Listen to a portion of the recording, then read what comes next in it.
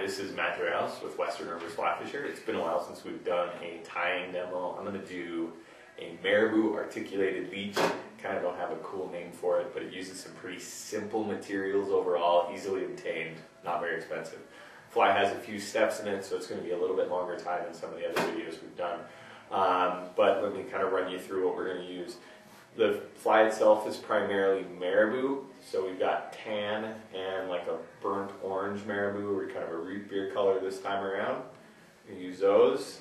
We're going to use a duck flank fiber. This is the fall, there's lots of duck feathers floating around the shop with all the hunters and so on, so we're going to use that. We're going to use some dry fly hackle, and the grade is pretty much up to you. You can use cheap stuff or expensive stuff. And then I'm going to throw a couple of nifty looking hen hackle cape feather fibers on there just for coolness. Looks kind of nice. Anyways, that in conjunction with a couple of streamer hooks, I'm going to use a B10S stinger on the back, one of my absolute favorite hooks. If anybody who knows me knows that I really think that that's one of the better ones to use. And in this case, I'm using a medium length straight eye streamer hook. I'm actually going to eventually cut the front hook off the fly. I just run a single hook fly. I primarily fish this on the swing. You could leave the front hook, you could leave them both, you can leave the rear hook. It's kind of up to you. There's some advantages and pros and cons to each one of those approaches. And I'll talk about that a little bit when we get to the connecting phases of it. But basically, and then a little bit of wire, and I'm just going to use a little bit of a braid for some body flash. Now this fly can get pimped out and you can add a whole bunch of things to it, but the basic steps of the tie are pretty simple and kind of repetitive. So I'm going to start off with the rear hook. This is just a B10S stinger. I'm just going to start some thread on the hook. One of the things that I've started to really focus on when I'm tying streamer flies is making them durable without adding too much stuff or keeping everything kind of simple. So in this case, to make this fly more durable, what I'm going to do is I'm only going to tie on the front quarter or so, front third of the shank of the hook here. I'm going to leave this back portion bare, so when a fish actually grabs this and starts wrestling with the hook a little bit, it's actually not going to be able to grab any materials on the fly.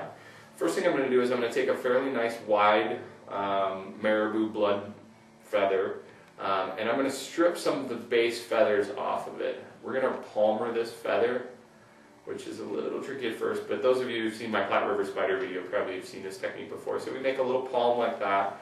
I'm going to find a matching rust-colored or burnt orange or whatever we want to call this. So I'm going to pop one of those out, and just like before, now this one's a pretty full feather. Actually, it's 2 feathers, which is why it's so full.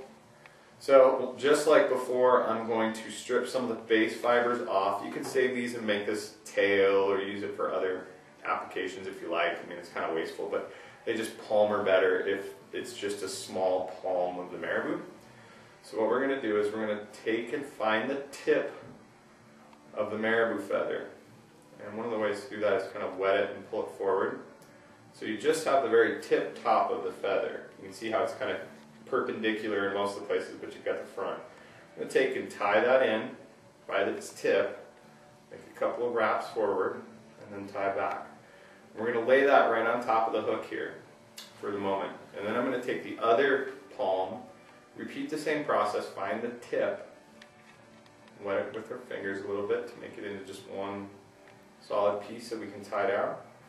And then we're going to lay this right on top of the previous feather so that they're kind of spooning each other. Ideally, you want the curvature of the feather to be facing down.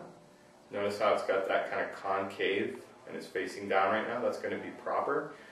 We can take these tip fibers here if we like, after we've gotten a couple of securing wraps, and just wrap them backwards, kind of out of the way. It just means we don't need to trim. Then we're going to advance our thread forwards to the eye. Like I said, this is going to be a pretty simple step. Takes a little practice when you first start palmering marabou together like this. You want to make sure that your fibers are flat when you lay them together. Just giving me a hard time here. Rusty. Anyways, so you take the two together and then stroke them back a little bit, and then we're just going to advance those turkey marabou feathers forward. The thing I like about this style of tying is that marabou is available in every color under the rainbow. And so making your own color selections is really easy to do, because you can start off with whatever flavors you like. Some of them tan and rusty like this I like a lot. I also like black and olive. I like white and gray, or just plain white. Yellow and brown, or yellow and rusty is a really good brown trout color. Now notice, as you're tying here, you can get pieces of the marabou fibers that are kind of trapping themselves. What you want to do is just kind of pick those out a little bit.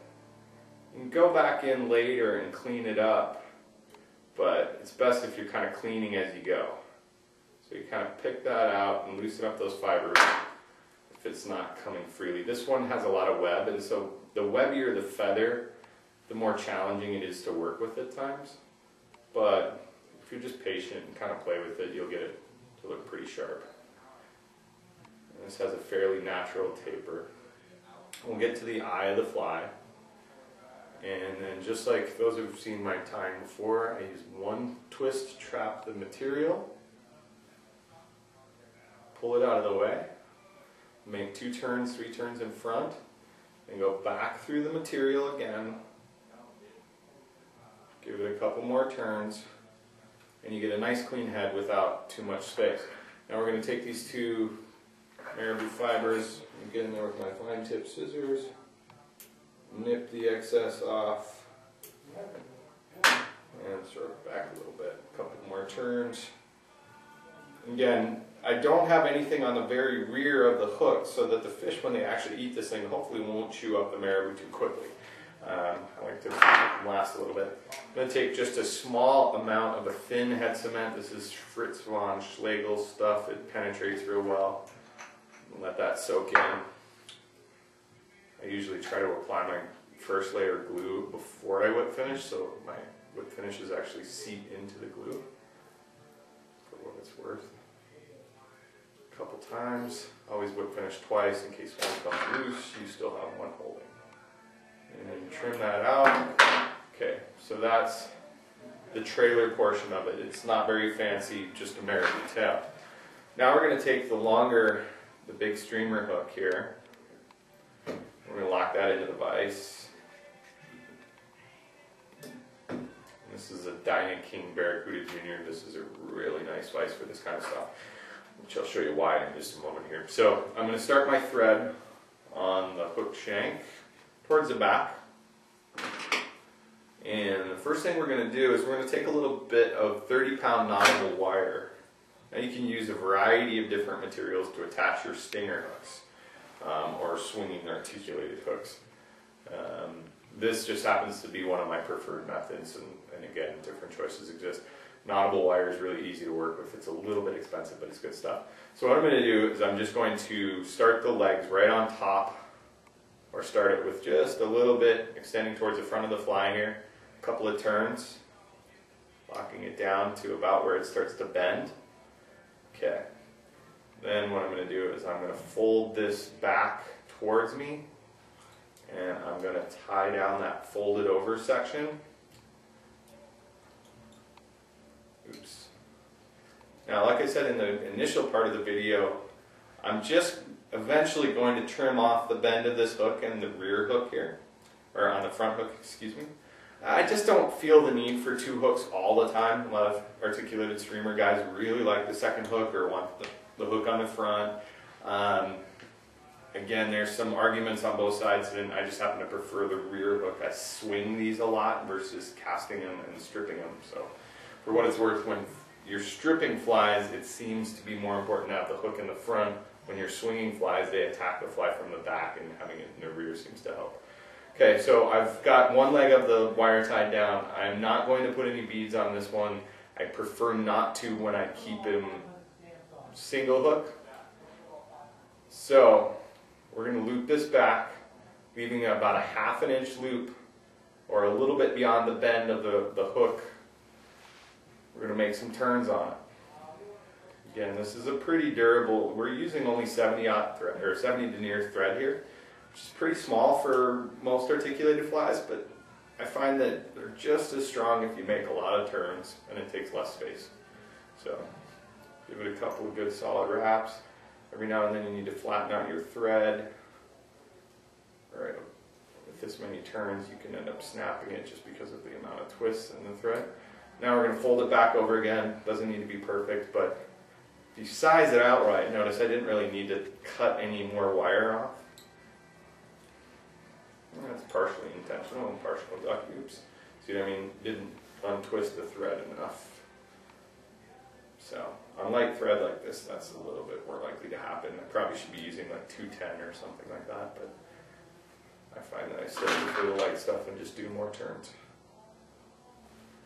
Never had one come apart, even on big fish before, but it's not impossible, I suppose. Okay, so now we've got the rear trailer hook secured solidly. And I'm going to spin that thread down. And I'm going to bring thread to the back. I'm going to take a little bit of this fluorescent orange mini flat braid. It just gives the fly a little bit of a hot spot right in the butt. Call it a little flare, whatever you like. Make some turns, lock it down, and then we're just going to make a couple of turns over the back of that wire. Not like a hot butt on a green butt skunk or something. Kind of wrap it over itself a couple of times. Okay. So then, we've got this ribbon. We've secured the ribbon. We'll go ahead and trim it down. Okay, now we're going to take a dry fly cape. In this case, this is just a basic grizzly cape. Most people use the stuff up here for dry flies. Well, this stuff down towards the base here is actually really nice for this kind of fly. It's long, it's stiff, and frankly, you're not going to tie all that many size 6 dry flies with this. It gives you a use for somewhat otherwise underutilized hackle. So I'm trimming the excess off the base here, just keeping it a little cleaner. And then I am actually going to take and find the tip, do a little split there, a little folding. We're going to tie in the tip of this grizzly hackle. A couple of nice securing wraps, get it on there solid. Generally I favor a couple more turns versus heavier stuff. So I'll trim some of the excess fibers off. They're a little loosey-goosey. Now this underwing of dry fly hackle actually serves a really important purpose on these kinds of flies for me. This is borrowed from the steelhead universe, where they're often utilizing underwing props to expand their materials outward. You can do this with a whole bunch of different stuff. It could be chenille, it could be anything that's got stiffness and some bulk to it, and or bulk. So you can spin materials into dubbing loops and prop things up, or you can use hackle, or there's a variety of different techniques. But basically I'm making a bit of a dam on the fly where it can hold up a front prop of marabou. I want the fly to essentially be hollow. So there are bulky materials on the outside that make the fly look really big, but really it's all illusion.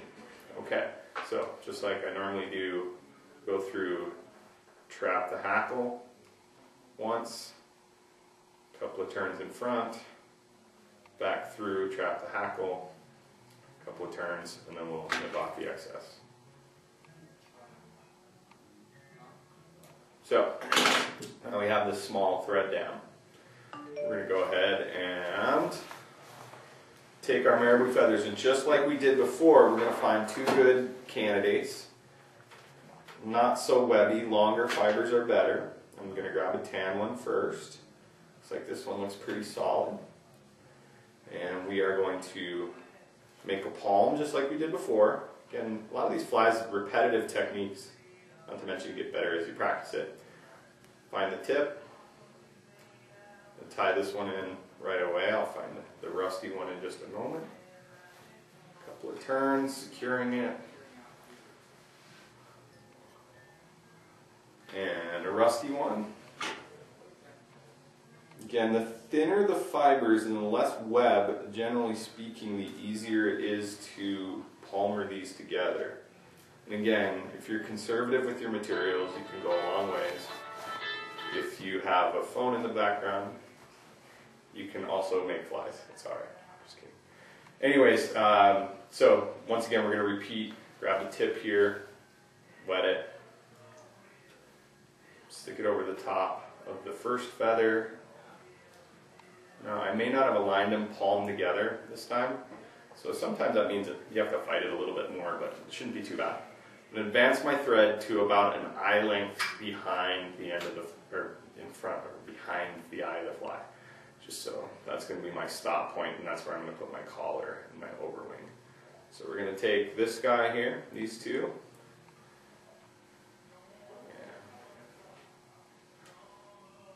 Fold it back slightly, and we'll start advancing them forward, just like we did with the rear portion.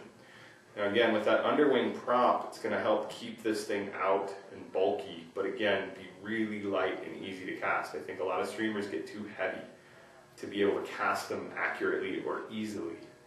And those things can, at the end of the day, you know, if you're struggling to throw this overweight fly all day, you may not make that perfect cast to get into that little piece of cover or something like that, or you may just be struggling with wind or with oversized flies. So by having flies that are easy to cast, I think that's kind of an underrated part of tying streamers. Anyways, enough soapbox. So again, we're just kind of pulling things back and out of the way and cleaning it up, and we'll go through and pick at it a little bit in a second here with our scissors just to make sure everything's loose and flowing as best it can. But you can see we're getting right up to that kind of optimal point I had before. Take those two. I like it when it comes in all nice and clean like that. Okay, now again, just like I said before, we're going to take our scissors and kind of run it in there. Make sure that all the fibers are nice and free to roam. Marabou is extremely mobile material, like that. Trim the excess off. Okay, now I'm going to take this duck flank fiber and tie a bit of a collar. I just think it looks good. Plus this fly is pretty much all natural, which is kind of sweet. I mean, synthetics are cool, but flies that are made out of real birds and so on can be kind of neat too. Okay, so we're going to tie in the tip, and we do that wet fly style. We kind of split the hackle just like we did with the marabou, tying in right at the very tip. And I'm going to trim the excess. Okay, I'm going to take this guy. Could have pre-folded it, but in this case I'm just going to give it a little tug, fold it back. Now, this basic concept of how this fly is being tied can be applied with a lot of variation. So, oops, I should probably have a hackle pliers here because this is Western Rivers and we have had coffee. So, we're just advancing forward a little bit here. I'm a little bit wide of the eye of the fly, so normally we crowd the eyes. This time I might actually have a little bit too much room, but we'll see. Anyways, what I'm saying about variations is you could put lead eyes on this thing, you can put a cone head on this thing, you can put a deer hair head in front of all this stuff, you can do a ton of different things. The sky's the limit. I mean, you know, again, this is just a basic way to build out a fly that has a nice baitfish taper with materials that are readily available and mainly inexpensive. There's nothing particularly pricey or fancy on this fly, even though I love to use fancy materials. So now we have a little bit of a collar here. And the final piece, like I said, is a little bit of a topping of some of these orange and black lace hen cape. This one's pretty much hammered in at the end of the line. But I should be able to find a couple of them that look good. I'm going to grab two from this side. And if I can find two that are approximately the same size on the other side, you can use them from the same, but it looks a little cleaner if they're from opposite sides. What I'm going to do is I'm going to take a look at the two of them together, kind of lay them on top of each other, and then I'm going to kind of look, where does this sit? What I want is for it to sit just slightly in the middle portion of the rear hook. So basically where we started the marabou way back on this rear portion is about where I want this to extend to. So what I'm going to do is I kind of measured it against it, and then I'm going to pull this stuff forward a little bit to mark that tie-in point. Once I've got that point marked, I'm going to take my scissors and I'm going to nip the ends off, giving myself like a ½ inch to work with, and then I'm going to trim this into a bristle brush here. Keep my fingers protecting the rest of it. But notice how I leave a little bit of that fiber. Greg Pearson showed me this trick a while ago, and it really helps keep the wing on. So you have this little bristle brush underneath here that allows you to, your thread will grab that really well and it won't go anywhere. Make a couple turns there. Leave that tip section on so you can physically manipulate the feathers if you need to. Okay. So now what I'm going to do is I'm going to take the other 2 feathers and I'm going to measure them against it. That gives me my point. This one's a little shorter, but I think I can make it work. I'm just not going to have as much to trim. Okay, so we have that little, you notice how I'm so much smaller there. We'll flip it over onto the other side here. Try to get it to match up. Now, if you were to look at this over the top here, in fact, I'm going to turn this way for just a second. Bryce, can you see that? Is that still in focus? How they're kind of splitting over the top of each other? Okay. Hope you guys can see that. But basically, the 2 stems are facing crisscross over the top of each other. I'm going to make a couple of turns to secure them there. And I'm going to pull them out and out of the way, trimming it as tightly as I can. Hopefully I don't get my thread. There we go. Nip that off. Now I'm going to do some pulling stuff around here. We'll make some turns over the top. And viola. We have a fly. And this fly is pretty light and pretty durable because it doesn't have too many moving parts. It's not too expensive. It's not that long of an articulated tie. So we've gotten a couple of turns. Just like I said before, I'm going to take and put a dab of head cement on. Then I'm going to whip finish so it seats into the cement. Once and twice. Okay. Go in and nip thread off.